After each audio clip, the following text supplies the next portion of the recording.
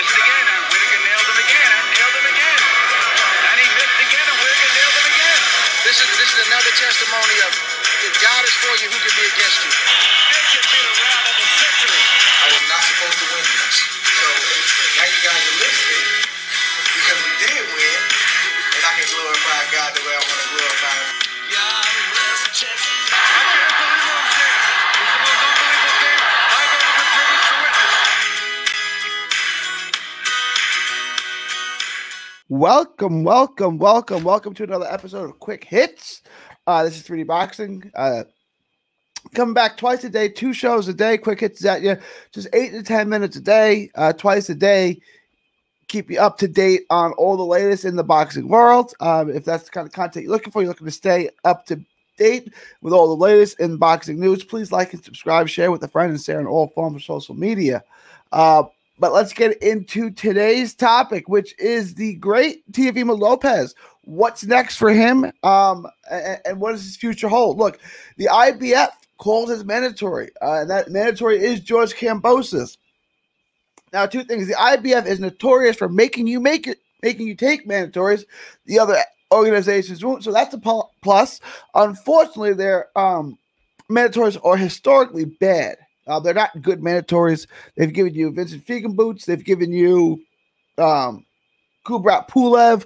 They've given you Carlos Ocampo.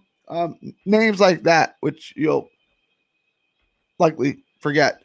But they called Kambosos. And Kambosos isn't the worst mandatory. He's not terrible. He's certainly not the best 135-pounder without a world title, but put that to the side. He did just get a win over Lee Selby, close fight. Look, he's not a bad fighter. He's certainly going to get washed by Teofimo Lopez, but it's not the worst mandatory in the world.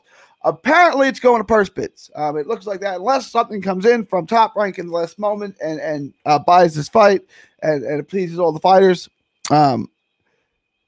This is going to purse bids. And one Eddie Hearn said he will be bidding on it. And he's got interest in this fight and buying this fight because he's got Devin Haney. Bob Arum, Top Rank. Bob Arum said he doesn't want to pay the $1.75 million, which for this fight that Teofimo Lopez is guaranteed.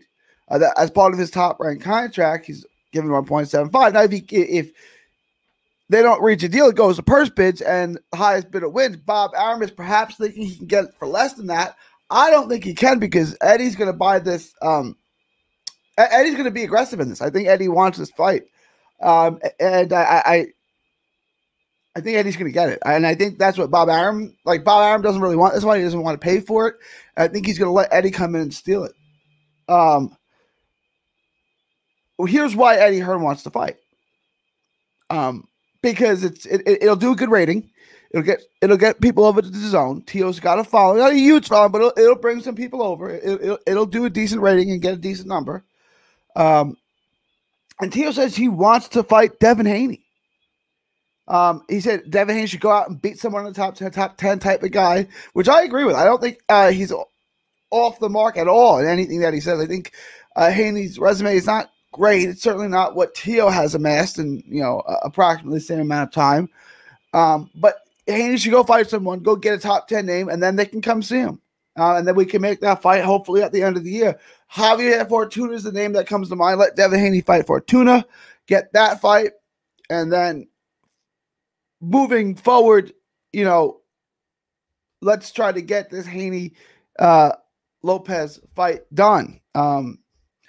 For the real WBC champion, whoever that is. And I'm wondering how that lawsuit's going with Haney's dad, because it's a legitimate lawsuit. He thinks he's been frauded if he's not the real champ. He's paying these fees for what? It's fair.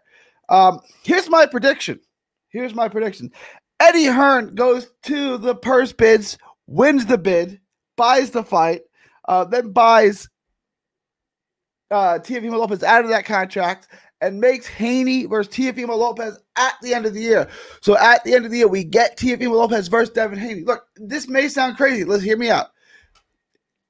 You can buy yourself out of your contract with Top Rank and Bob Arum. Floyd Mayweather did it. Oscar De La Hoya did it. Right? It can be done. Right? So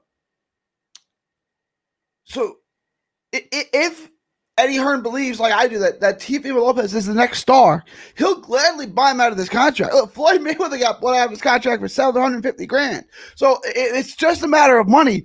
Eddie Hearn can buy him out, and he can make all that money back with one fight, Devin Haney, this year, and then have a contract, have a relationship with Teofimo Lopez and Devin Haney moving forward. Look, whoever loses that fight, Devin Haney, it's not going to be the end of the world. They're so young. He's 22. It's not that big of a deal. He'll bounce back. He'll win world titles, and then he'll be there. Like, it's not like they lose and their career's over. They're so young. They'll be back. He'll be fine, whoever loses that fight. And that would be Devin Haney. So that's my prediction. I think Eddie Hearn comes and steals the fight. And I think Bob Arum is actually okay with this, which is why he's letting it go to purse bids. So keep an eye out on that. And I think we get Kambosos challenging for Teofimo's belt middle of the year. And then late in the year, we'll get the Devin Haney, Teofimo Lopez fight, which is what we all want. Let me know what you guys think. Again, Quick Hits comes at you twice a day. We just do about 8-10 minutes, just like this, real quick, real direct, so I can keep you up to date on exactly what's going on in the boxing world. We'll be back later today. With another episode, another 8-10 minutes, and we come at you twice a day, every day, 8-10 minutes to keep you up to date. If that's what you're looking to do, if you're looking to stay up to date on the latest boxing news, please like and subscribe, share with a friend, and share this on all forms of social media.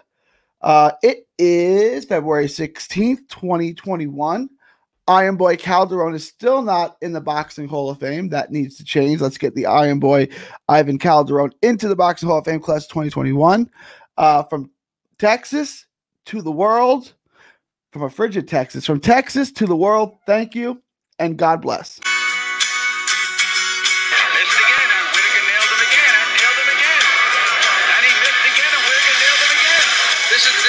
Testimony of if God is for you, who can be against you? This could be the round of the century.